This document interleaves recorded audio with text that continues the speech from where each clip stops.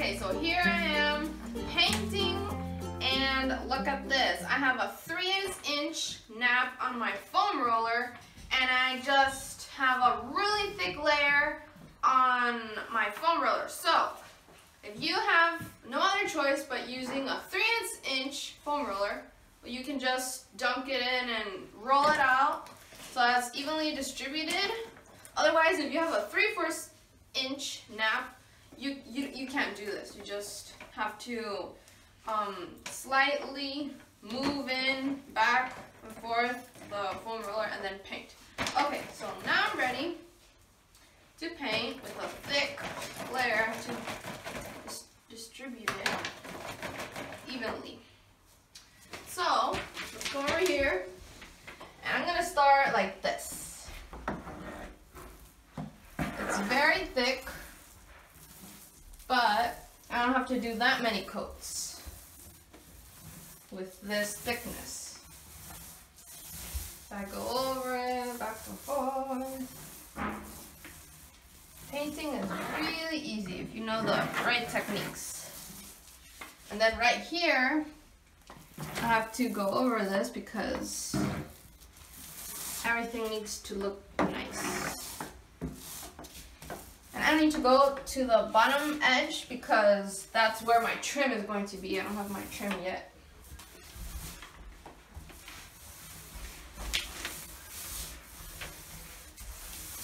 And there we go. So I'm gonna paint everything, and I need to make sure that everything has the same number of coats, the same thickness. If one is thicker than the other, I have to do more on the one that's thinner to make them all look nice. So I'm gonna continue.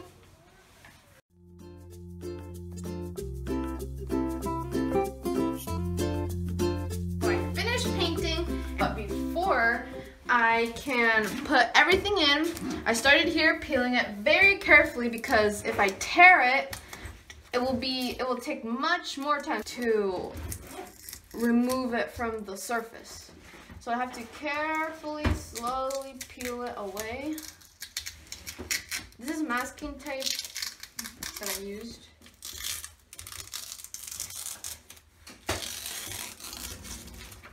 And almost done. And there we go. Now for the bottom, it's going to be different because I have to start peeling it slowly from the bottom. I can't just rip it up because it will take a lot more time. So I start peeling it from the bottom and work my way up. This is the importance of placing your tape before you paint so it looks very nice and smooth. Now the paint that I used was water-based, so if I have any paint here, I can wash it out with a soapy rag. That's no problem. Carefully removing. This is where it gets hard because I tore it. And then like this.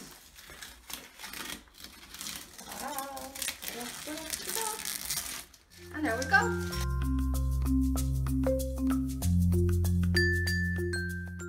So from this painting experience, what I've learned is that you can paint a closet even if you're a beginner. You can do it exactly in 2 days and it will turn out wonderful. So I hope until next time, let's keep on doing DIYs.